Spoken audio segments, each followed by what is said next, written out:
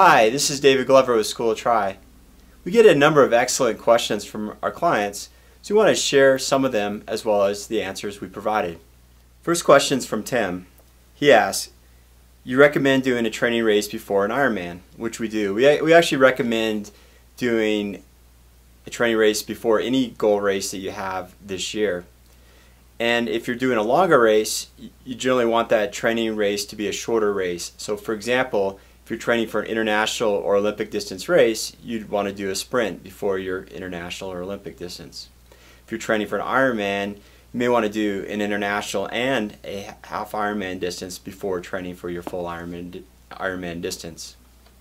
So Tim asks, the Boulder Peak Triathlon is July 13th, which is exactly 3 weeks before my Ironman. I'd have to taper a bit before it, which is right in the middle of my last hard training block. Is this okay to do? So basically he's asking, is it wise to do an Olympic distance race 3 weeks before an Ironman? And it actually is not a bad strategy to take for a couple of reasons. One, with a shorter Olympic distance race, because you've been putting in a lot of mileage, it's a way to break up your training a little bit and to see where your fitness is.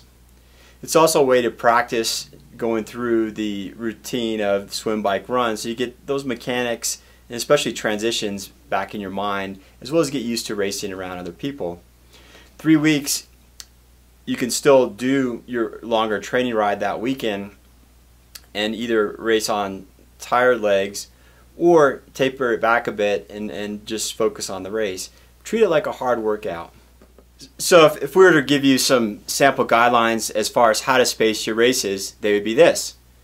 If you're doing an Olympic distance race, we'd recommend doing a sprint race anywhere from 1 to 4 weeks before your Olympic distance race.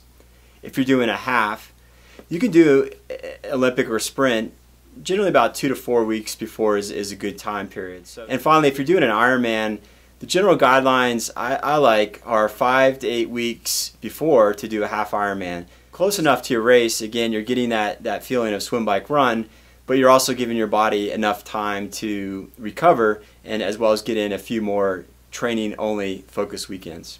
Again, we recommend doing shorter races, building up to longer races, but if you have any doubt or if you're worried about potentially overdoing it or doing too much, just skip the race and focus on your training. Hope this helps. Good luck.